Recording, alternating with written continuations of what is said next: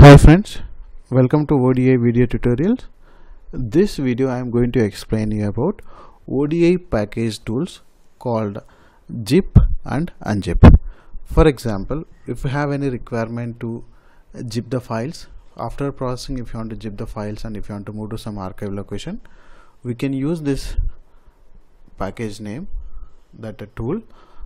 Same thing for if you have any requirement, if you are receiving any zip files, if you want to unzip that files and if you want to process those files. But if you want to unzip using this unzip tool in your ODI package, same thing for zip. If you want to zip and if you want to copy or if you want to move to some other locations, you can use this zip tool in ODI package. Let's start with creating a sample package. ODI.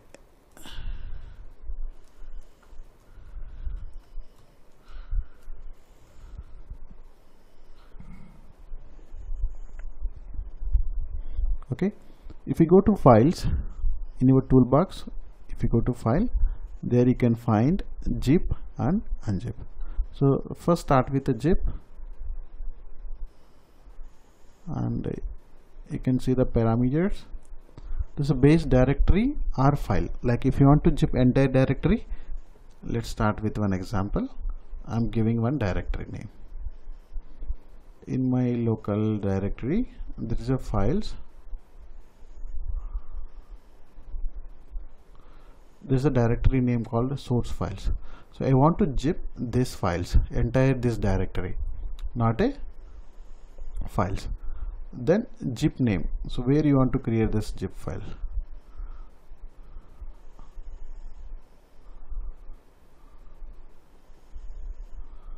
So I'm going to create a new folder.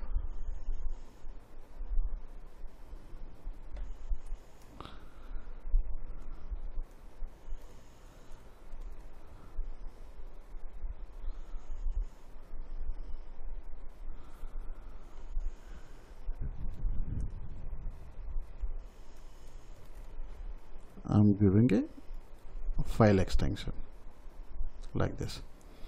So I'm going to create a new zip for entire this directory. Okay, and there is another option called override file. If you have already file is available, if you want to overwrite, you can use this overwrite. And recursive, there's a case sensitive. So recursive means if any multiple directories inside that, everything will be zipped. And case sensitive and file name encoding. So this is the options. You can see that mainly your base directory, if you are going for entire directory, this and zip file, that how we are going to create a file name, these two are mandatory. And if you are going for only for single file, you can use the single file, this parameter. So currently I'm not going for single file, I'm going for directory, so that I'm leaving empty. You can save this package, go to, so here this is the source files, this file is available. I want to zip this entire directory and create that zip file into the zip files, this location. Okay, currently it's empty. Just run this.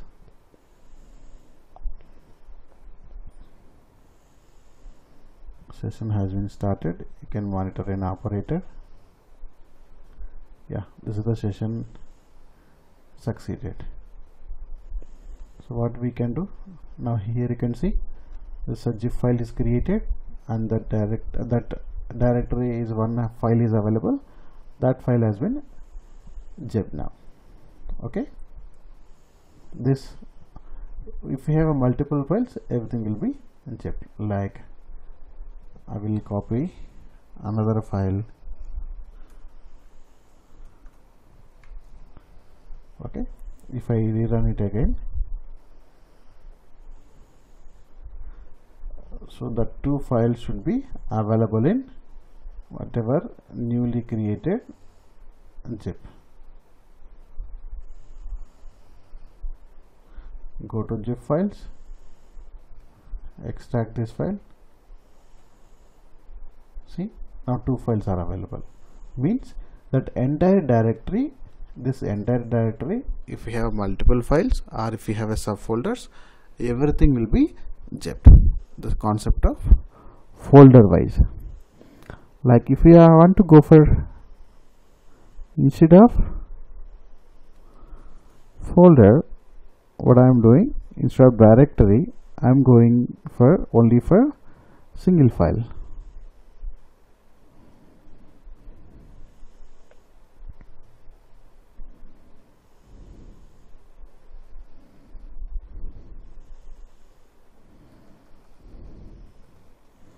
So I am creating, I change the zip name because you should not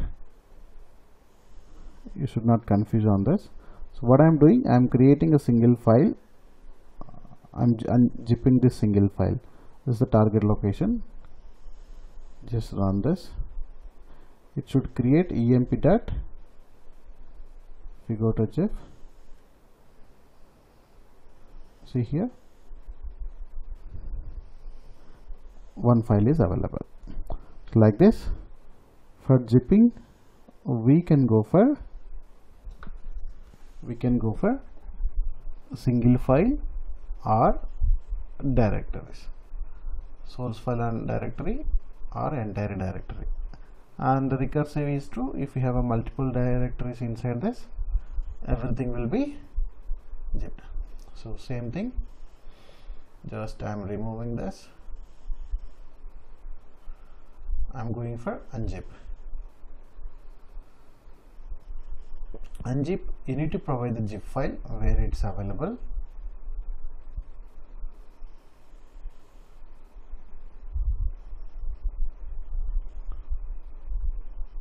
This emp dot and the target location. I'm going to create a new folder for that. You will get more clarity on that, how it is doing unzip.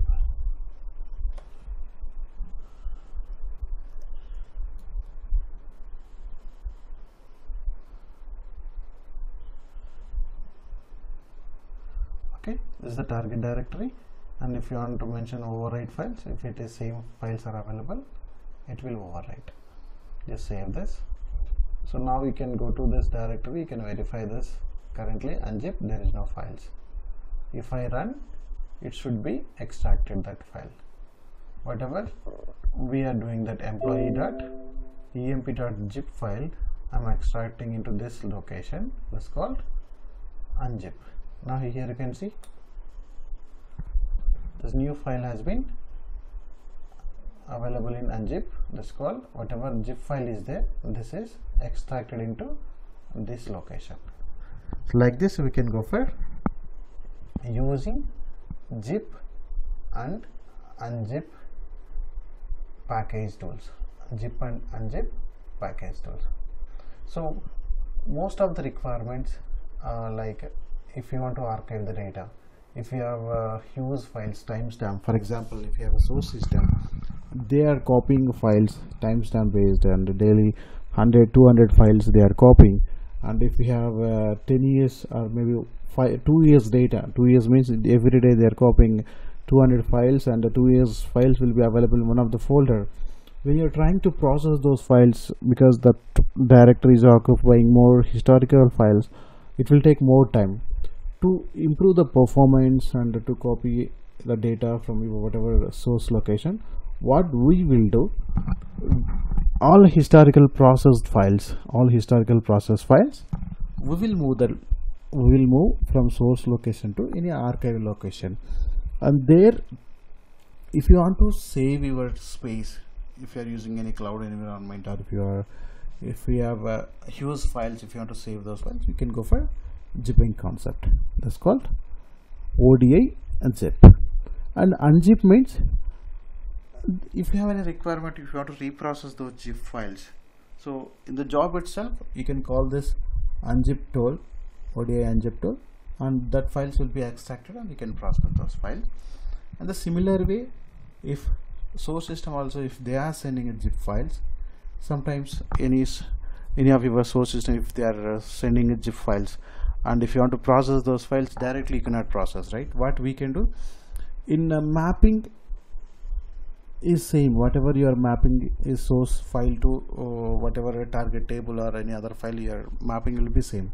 So before running your mapping, that in your package, what you will do, you will do this file zip extraction, and that file should be extracted from that zip file, and the files will be available. Like you can do that target location as I mentioned. Okay, that unzip, the target location, you can mention that where you are picking this mapping file. So whenever you are calling that a second step, this particular mapping, first it will do the unzip, and the target location, that unzip target location is your source of your mapping. So this unzip target location is your source of your mapping table. So first step, whatever you have a files, your source system they are copying, that will be extracted and will be available in your source location. Then your mapping can take that file and it will copy into your table or whatever you have implemented in this mapping. So like this, we can use ODI and unzip tools in package. So mainly files processing, this is very useful because earlier what we will do, we will write some shell scripts. If you are not using this package, we will write some shell script to copy the files and zipping and unzipping, and those shell scripts we will trigger in ODI or will trigger in other third-party tools. So instead of that, directly you can use this package tools. So it's a user friendly, and it's a continuous activity. Continuous activity means, first, if before starting your mapping, if you want to unzip the files and if you want to process those files, you can use this unzip. Or maybe after processing, if you want to zip those files and move to archive some location. So like this, once you process this for mapping, if it is done, then you can run this activity zip. Means it's like moving the files to archive location. There also in archive location, if you are doing a zip, so those files will be less size if you do that zip. And if you have a huge files and huge data, so that everything you can zip. For example, if you are receiving 10 maybe 100 200 files per day, that entire 200 files you can zip as a day wise file name. For example, today I will do 23rd or 24th November particular date, and all today's files I will as a single zip.